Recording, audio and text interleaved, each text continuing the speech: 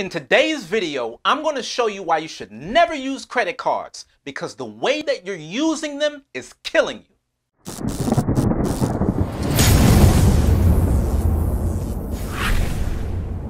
What's going on, guys? It's Uzziah, your success strategist, and in today's video, I want to show you why using credit cards is bad for you when you're trying to get good with money.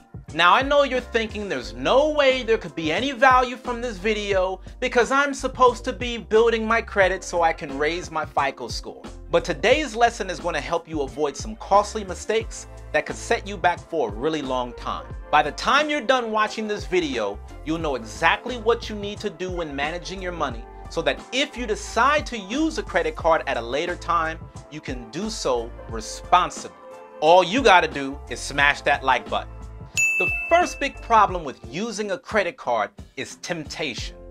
Imagine you're trying to lose weight, but you've got potato chips, pizza, ice cream, and brownies all in the kitchen screaming your name.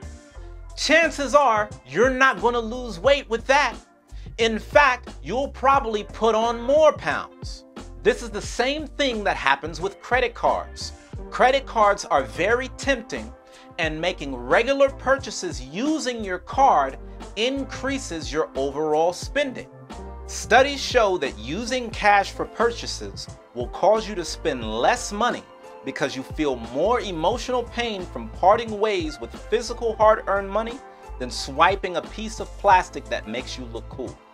Boy, this was a big mistake that I made in my 20s. In my 20s, I took my credit card and spent it on the craziest things like furniture, vacations, big screen televisions, and so much more. Now, at the time when I was swiping that plastic, I was feeling cool and feeling grown because everybody has a credit card. But I didn't realize how long it would take me to pay back all the purchases I made. In fact, I kept spending money on all of my credit cards until I maxed them out, and I couldn't keep up with the monthly payments. The problem is, this is how most people use their credit cards. They spend money on it carelessly until they dig themselves in a hole so deep that they can't get their way out of it. This is a major trap that you want to avoid. One of the most important things that you must do if you're trying to succeed at anything is to optimize your environment. Your environment needs to work for you rather than against you. So going back to the weight loss example, imagine that instead of having brownies and other ice cream in front of you, you had low-calorie fruit snacks. This would be a perfect way for you to be able to accomplish the same goal using a different environment. The second big problem with using credit cards is zero planning. Listen, guys, there's a time and a place to use credit cards, and that ain't always. See, most people use credit cards at any given time, regardless of their mindset or their financial situation. But you shouldn't use credit cards if you don't have very good discipline. Giving a person with poor financial discipline a credit card is like giving a drunk a drink.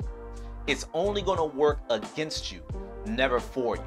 You should never use credit cards if you're in debt. You shouldn't use credit cards if you still need to build your emergency savings. You shouldn't use credit cards if you can't afford to pay the full balance off every month. And you definitely shouldn't use credit cards if you haven't smashed that like button. You need to plan your credit card usage if you're going to use it responsibly to build your financial portfolio. And the problem is most people will never commit to this. That's why I say don't use it. But Uzziah, I need to boost my credit score. How am I going to do that if I don't have a credit card? If you already have debt, you paying your bills on time will help improve your credit. Some people use a tool called Self.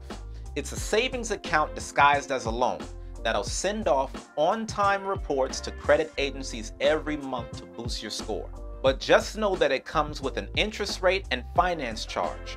And when you're done paying on it, it'll give you your money back minus the interest and fees that's been deducted from your account.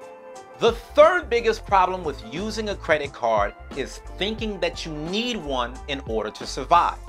There's so much programming constantly pushed down your throat that you have to have a credit card or it's the end of the world. Oh man, I've gotta have a credit card because I gotta own a home. You don't need to own a home. You can rent one. That becomes a big trap for people when it comes to dealing with credit. Another one is cars. Oh man, I need credit because I gotta take out a car loan. You don't need to get a car loan if you can pay for it in cash. When I buy my cars, I pay for it in cash. A lot of times when you buy things with a credit card, it's because you're spending beyond your means. You're paying for things that you cannot typically pay for, but you're using the line of credit as extra money. Trust me, there are perfectly sound ways that you can enjoy your life without stressing and obsessing about your credit. But Uzziah, what about all of the points that I could earn with my credit card purchases? All right, so before you think about credit card points, you need to think about how the points system works. The points system is designed to get you to spend more money. Credit cards have engineered it like this on purpose. The more money you spend, the more points you rack up. So the cards are engineered for you to spend as much money as possible. You may be spending more money than you typically would, all in the name of getting points. Giving $5 away just to celebrate getting $1 back isn't a good deal. With the same amount of money you're spending just to get points, you could save or invest that money to boost your net worth. So before you use a credit card, you have to prioritize what comes first, second, and third. You can't do everything all at once. It comes in steps. So for example, right now in your personal life, are you trying to get out of debt, save money, or build wealth and focus on optimizing your lifestyle? When you're at the lifestyle stage, that's when credit card points for travel and hotel stay comes in really handy. But you shouldn't be strategizing around hotel and airfare points if there are more important parts of your finances that you need to clean up.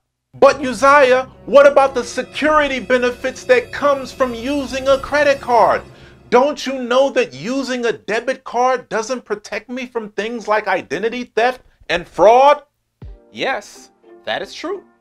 But you need to consider the odds of one thing happening over another. For example, what are the odds of you getting a credit card, overspending beyond your means, versus somebody randomly coming and pulling money out of your bank account? Which one of these has happened to you in the past more than the other? You need to focus on what's more likely to happen rather than what could happen. Yes, you want to be as secure as possible, but you don't want to put yourself into financial ruin all in the name of protecting yourself from identity theft. Now understand, for some people, they will get to use their credit card over time. Once they've cleaned up their finances and have built the discipline to use their credit cards responsibly.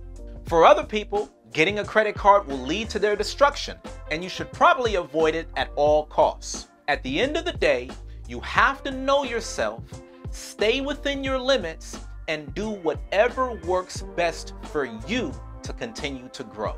And in my program, 0 to 6 Figures, I show you how to maximize your credit score, get rid of delinquencies off of your credit report, like late payments, bankruptcies, medical bills, and so much more.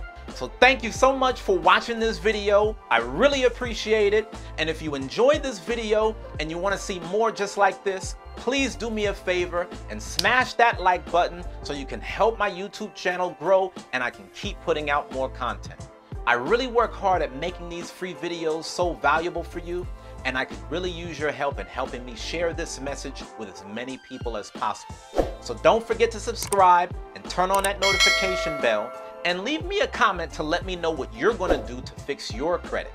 I check out all of the comments and I'm trying my hardest to respond to as many of them as possible. So thanks so much. Until next time, keep pushing.